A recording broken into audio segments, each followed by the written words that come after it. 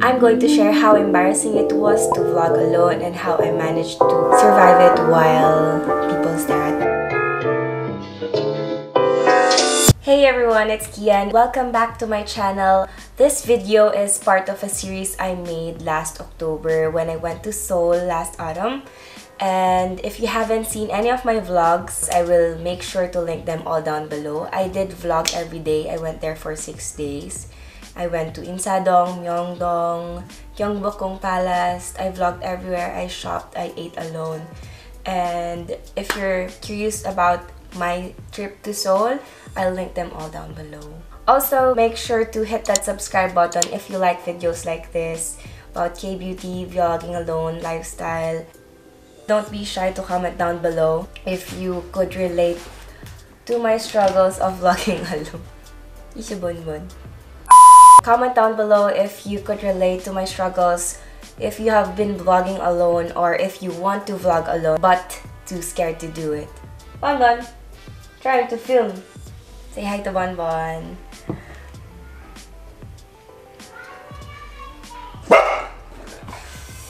So I went to Seoul alone for the first time, and my main intention was to just go around Seoul and vlog everything from day one. And I knew that it's gonna be embarrassing. For the first few days, I was speaking so soft that I have to vlog with my camera really near my face.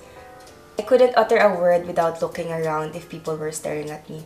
I was really awkward with the camera for the first few days. Struggle number 1, I was too afraid of judgment. I was too conscious of people staring at me while I was talking to my camera alone. You could really see the judgment from their eyes, and I couldn't do anything about it. I mean, I vlogged everything from when I was eating alone. Excuse me, that's my dog scratching.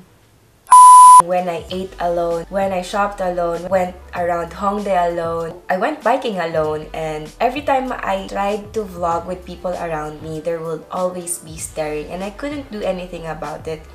How did I do it? I tried not to care about people staring at me and just vlogged as I went through the day. Struggle number 2. Vlogging alone means more walking. This is because my style of vlogging is to shoot myself walking past by the camera to have more content in the vlog. So I have to put my camera on the ground, walk away from the camera, walk past by the camera for the shot, for the scene, and then walk back to the camera, check if I was in frame or if anybody ruined the shot. And if it wasn't a good shot, I have to do it all over again. No one will hold the camera for you because you're vlogging alone. I would rather put my camera on the ground than ask people to, take a video of me. I think that's more embarrassing. Struggle number 3, no one will help you take your Instagram photos. Vlogging is one, but taking photos of yourself is another story. The only thing that helped me is that I had a tripod that could cling on anything. I used a Joby tripod. Just did not mind anyone looking at me while I was doing it. Ajumas will judge you, but when you're around younger people, they won't judge you because they're doing the same thing. Especially in Seoul, it's kind of normal to them. I went to DDP to meet Joakim, and I didn't know it was Seoul Fashion Week, so there were so many people with their fashionista clothes, and I was kind of, maybe I should do it too. So I put down my coat on the floor, put my camera on the railings, and just took photos of myself. So here are the photos I took. I think I did a pretty good job at taking pictures alone. Don't you think so? If you're curious about other shots that I did in Korea, I'll link my Instagram page below. Struggle number 4, there were a lot of awkward silence and laughing alone. This is my first time vlogging alone, so trying to create a vlog that's not boring was hard for me. So to compare, this is me with Joel that I met during the trip to Seoul, and then this is me alone. Kinda boring. I just went out and do it my style. But yeah, it was a struggle. How did I overcome? Talk to yourself more. Pretend that the camera is your friend. Try naming your camera. I don't have a name for my camera yet. Try to talk to your camera as if there's someone out there listening to you and you know the camera will reply in your head and you just reply. This is kind of getting weird. It was a struggle for me to get by through the day without being lonely. Comparing my vlogs before with my friends and my family, it was a bit hard for me to make it more happier or more interesting. That makes sense. Although vlogging alone makes you realize how independent you are, I did work hard with my itinerary so that every day I had to go somewhere to make more content. So please watch all my vlogs. So tips for traveling alone, I guess it is a must to have a tripod. I think you can use any tripod that you can hold, but I would like to recommend the one that you can bend. I don't know, it depends on how you vlog. There are other vloggers that has another kind of tripod that extends, but I do prefer a smaller tripod so that it could fit my travel bag.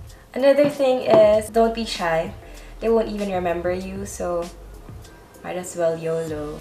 So number 3, be creative. Plan ahead and think of how you'd be editing your vlog so that when you're out there, you'd be more confident of how you'll be vlogging. Like how I vlogged with cameras on the floor or putting it here or there. So yeah, I had struggles while vlogging alone, but I did enjoy it and I would totally recommend it to everyone who wants to try it. I do vlog for myself and so that I could, you know, reminisce of what happened during that trip. Not just look at pictures, because pictures can tell 1,000 stories, but a video could make you feel how you felt during the trip. And this is something I would recommend you to do even once in your life. Just try it once and you'll totally understand how I feel about vlogging. So I hope you enjoy my video of me talking about me vlogging alone. If you like the video, please give it a thumbs up. Also subscribe to my channel. I'll be posting more often, I hope. And see you guys on my next video.